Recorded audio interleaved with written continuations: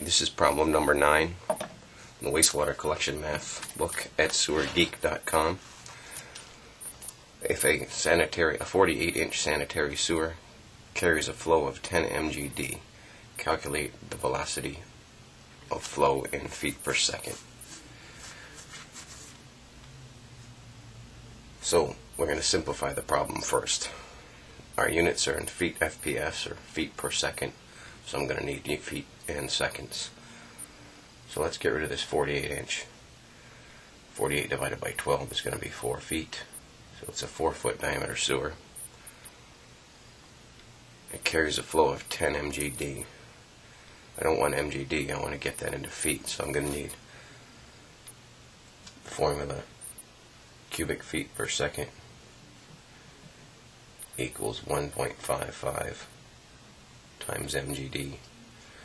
Or we could do that in a triangle, like I showed in an earlier version also if you want. So 1.55 times 10 mgd, that's easy enough. I don't need a calculator for that. 15.5 cubic feet per second. Now the problem's a little easier to read. A 4-foot sewer carries a flow of 15.5 cubic feet per second. Calculate the velocity and flow in feet per second. So there's a couple of formulas we're going to need. Number one, we're going to need to get the area of that sewer. And area, and this is going to be in feet squared, equals diameter squared times 0.785. So I'm going to get 4 feet squared times 0.785.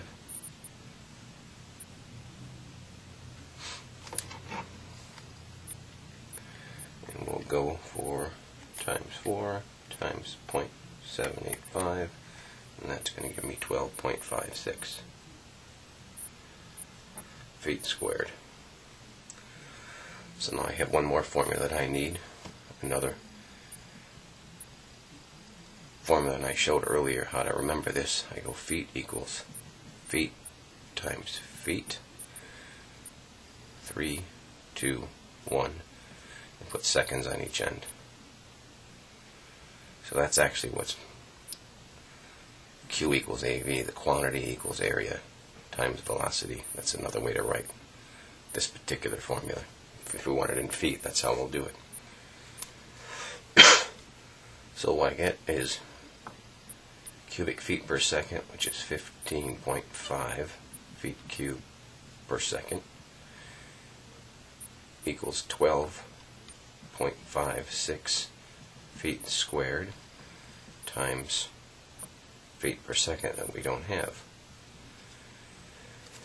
So what I want to do is get feet per second by itself, so it's being multiplied on this side.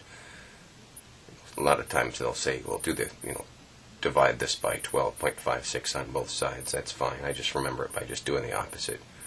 So I'll take this 12.56 and I'll throw it over here underneath. And you can see feet squared,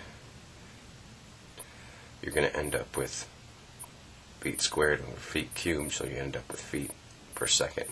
That's the way the cancellation is going to end up. And it's going to be just a little bit more than 1. So it looks like it's probably going to be D. But let's go ahead and punch it in. So I'm going to take 15.5 divided by 12.56. And that's going to give me 1.23 feet per second. And that's going to take care of that. And that's going to be D.